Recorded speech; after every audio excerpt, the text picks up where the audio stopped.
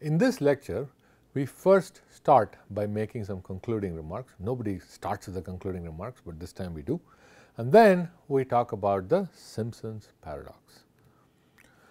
So when we talk about stochastic optimization, the problem that we saw was a baby problem. We really looked at a very introductory level, a problem that was completely contrived. Okay, nobody really has a restaurant like that.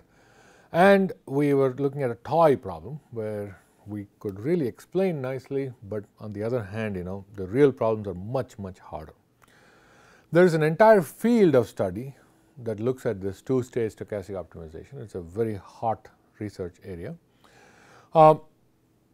As a simple extension, let's think about this right away. I mean, why did you only have 5 options? Well, surely no restaurant is going to give you just 5 options. They're going to give tons of options, and you may have to display more than 2.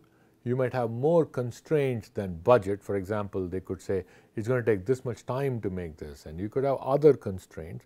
So the problem itself could be a lot more complicated. For that, we need much more significant machinery. There is research that can tell you what machinery you need, but it's a little bit beyond the scope of this course. Okay? So what are the issues? The first problem is that the number of scenarios become really, really large, okay, very quickly. Okay, you think about it, just in this simple example where you have this 5 options and you show 2. Now, the moment you make some of these continuous, not just discrete, let's say you have something randomly gets selected from a distribution, then you're looking at an infinite number of scenarios. And what do you do? Well, then your best option is to use a sample. So what typically people do is to take nice representative sample scenarios and then run it and compute the averages. Now, average is not the only thing that they can compute. You can look at some risk measures like some type of value at risk or conditional value of risk and things like that. So basically, depending on what you like to do, you could pick an appropriate objective, you could sample and things like that. And then there is a second issue, which is that the optimization problem itself would become extremely difficult to do by hand, okay, because complete enumeration is hard. Then you have to also do the optimization problem. Remember, we were looking at that and said we did not have much intuitive results, such as this is how many you need to this is when you do option 1 and option 2. But just looking at the numbers, it was hard even in the tiny problem. If you had a larger problem, eyeballing is not even an option. You need to do some significant computational exercise to actually go about doing this. Even that could be very complicated. So the problem is actually solved using what's called a mathematical program or an optimization technique called two-stage stochastic program. There's a lot of literature on that. This one requires some amount of background. The background is in topics like linear and integer programming. If you're already familiar with linear and integer programming, this would be something that you could definitely read up on your own. I'm not going to assume that that is the case for all our students. However, those of you that are familiar with it, I would recommend going and looking up one of the tutorials or reading up one of the fine books written on the topic of optimization, especially stochastic optimization. You will find the two-stage stochastic program dealt with in almost every single book there. Interestingly, which I have found is that there are very few stochastic optimization books, and in fact my presentation here may have been the only one that I know of where they don't actually present a stochastic program by writing it as a mathematical optimization problem. Okay, and so I think most of the people in that area directly assume that that is something that you already come with. So you would typically find those books harder to read if you're not familiar. I would recommend first familiarizing yourself with linear programming and integer programming before going there. Now, you could also think about having multiple stages of decisions, right? You don't have to have one stage of decisions. You could think of multiple stages. In fact, we had done some research along with some students on looking at what is called the energy procurement problem. So let's say you're a utility company, a company that buys energy, especially from solar and from wind. Solar energy is getting extremely popular this day and age. This is a nice renewable source. And let's say you want to combine solar and wind energy along with your regular fossil fuel based or nuclear based energy, and in order to provide your day-to-day consumption. It turns out there is a lot of uncertainty in solar and wind, right? Because we don't know how much wind is going to blow or how much light we're going to have. If you had a cloud cover, then the amount of solar power that gets generated could be reduced. And because of that, you have to figure out how best to handle this. Now, the utility companies also are concerned because these other fossil fuel companies need to know how much of electricity you need to buy from them. So, the problem that we typically solve is to say, okay, a day in advance, it's called the day ahead prices that get revealed, and at a day in advance you have to look at your expected demand, and based on that you decide how much to buy each hour, okay, how much of energy to buy each hour. And then when the actual amount gets revealed, so this is the here and now decision. For tomorrow, how much energy do I want to buy each of the 24 hours of tomorrow? And then once the day rolls in, and every 2 minutes or 3 minutes or 5 minutes or even 10 minutes, you look at your consumption level and demand level, and you could buy more using the real-time prices. This is a wonderful stochastic optimization exercise that one can do. In fact, we have some work on that. You're welcome to take a look at that. There also you're looking at multi-stage, because now what happens here and now is to make tomorrow's decision. But once you go to tomorrow, every hour or every 15 minutes you have to make a decision. And you have to do that every 15 minutes, like from 1 a.m. to 1:15 a.m., 1:15 to 1:30 a.m. You make this in a sequential fashion, and that's really what is the motivation behind this topic.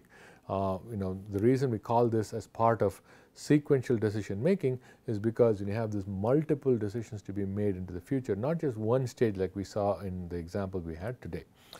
Now, doing the budget constraint was quite straightforward, but to look at constraints where there is a probability, okay.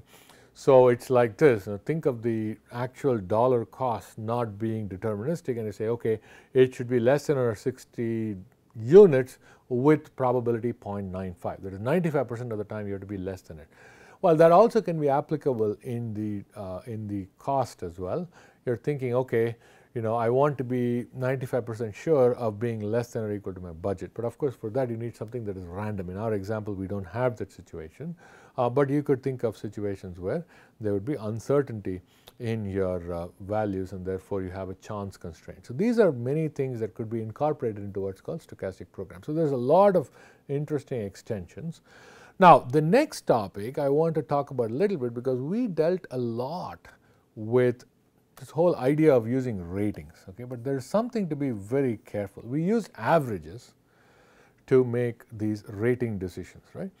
Now, it turns out that we have to be careful about something fascinating called Simpsons Paradox, because whenever these companies give you ratings, they may not necessarily give you the full picture. Okay, let's look at this example through a completely different situation, such as there are two cricket players, A and B, and there are 3 one-day matches, okay, in a series. So I'd look at a series of one-day matches, and I'm going to illustrate what's going to happen or what's the Simpsons Paradox about. We're going to look at the strike rate of these two players. Now, what is a strike rate? Well, strike rate is basically the number of balls faced in the denominator and the number of runs scored in the numerator. Okay, so it's the number of runs scored divided by number of balls faced. That thing multiplied by 100 gives you what is called the strike rate. So if you have two cricket players A and B, then you would look at their strike rates as the number of runs they scored in each of the 3 games divided by the number of balls faced. That number is the strike rate. Now, it's typically defined as 100 times the run scored divided by number of balls. In other words, it is also called the average number of runs scored per 100 balls. So in some sense, the strike rate, the reason it's called a rate is because the divided by thing is there, but it's also a rating in some sense. Okay, so the rating of a player can be thought of because as a way to decide how good a person is. So for example, the strike rate typically implies that one player is more effective at scoring fast. Okay, so let's look at this scenario that we have. So let's say A has a strike rate of 125, 90 and 90 in the three in the 3 1 days respectively. The first 1 day is 125, second 1 day is 90, the third 1 day is 90.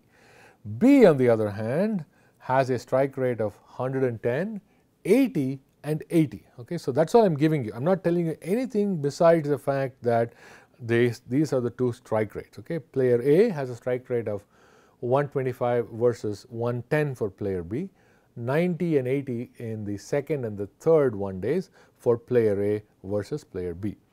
Now I'm asking you the question, who would have a higher strike rate overall across the 3 matches?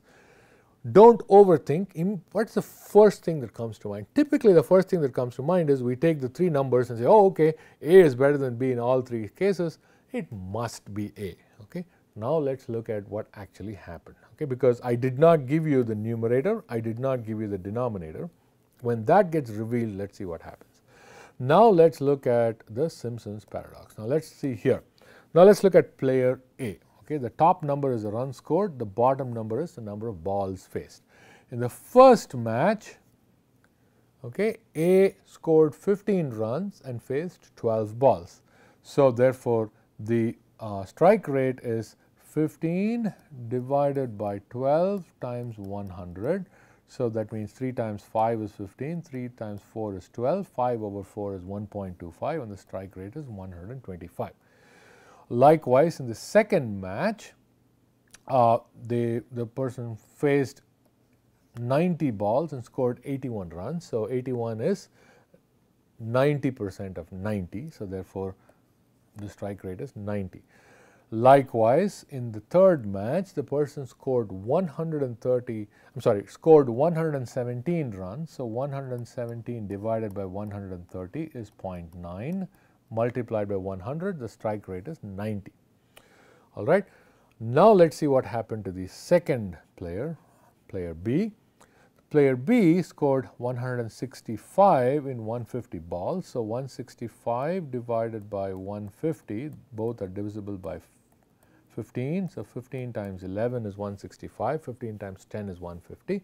So the strike rate is 110. Likewise, in the second and the third matches, this is what happened. The second match, he scored 48 or she scored 48 out of 60 balls. So 48 over 60 is 0.8 and therefore strike rate is 80. Likewise, in the third match, the player scored 24 in 30 balls. So the strike rate is 80. Now, if you look at this, you're saying, okay, now what happens to the entire series? So the entire series, if you look at it, you will see that the first player scored a total of 213. So 15 plus 81 plus 117 is 213, right? Because 7 plus 1, 8 and 5 is 3, carry over 1, 8, 9, 10, 11, carry over 1, 2, 1, 3. Likewise, 232 is 12 plus 90 plus 130.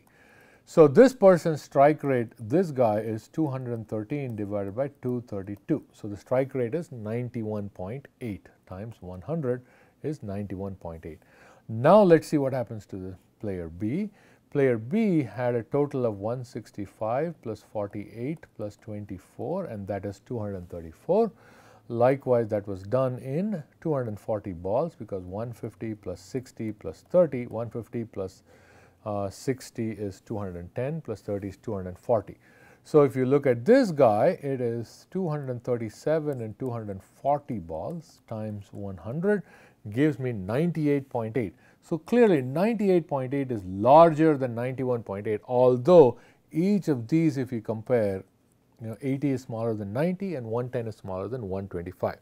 So A is 10 percentage points better than B in every one of the 3 matches in terms of the strike rate.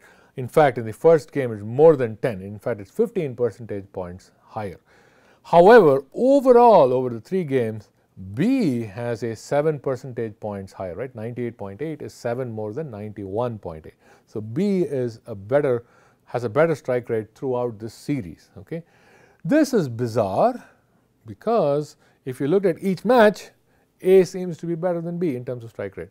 But overall, B seems to be better than A. This kind of a situation is what is called Simpsons Paradox. So there's a paradox here. Now, in the restaurant example that we saw in the previous 2 lectures, we are using average ratings, but we did not pay attention to how many reviews were there. In fact, many of the good review sites will also tell you how many reviews were there. And you have to also take that into account. You need to take some type of a weighted average. You need to weight by the average number of ratings. Like here, the number of balls faced is different every single time in this cricket example.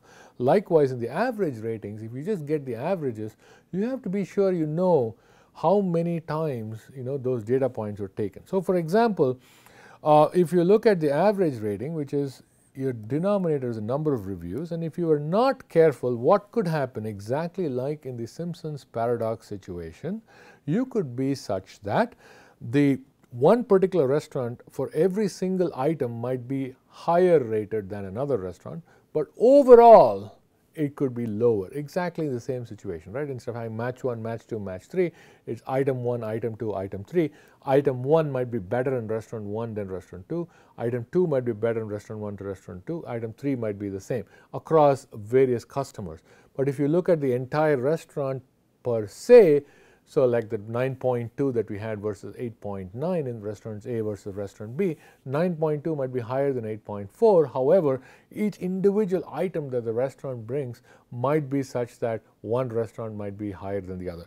You have to be careful about something like this because these kind of issues are not always dealt with carefully, and if you didn't do that, you might actually make the wrong decision. So these are some of the things that you need to take into consideration before you think about solving some of these problems, especially when there are ratings involved. You are better off by getting all the information that you can. Taking averages by just averaging a bunch of numbers, is not a good idea. In fact, a lot of people and a lot of companies just eyeball and take averages thinking that the denominator is roughly the same everywhere. Now, you should always ask for the denominators, and in fact, whenever you go to review, you look at how many reviews were taken and what was the average rating. That will give you a better idea in order for you to mix and match among various things. Okay, I will stop here and we will continue with the next lecture next time. Thank you.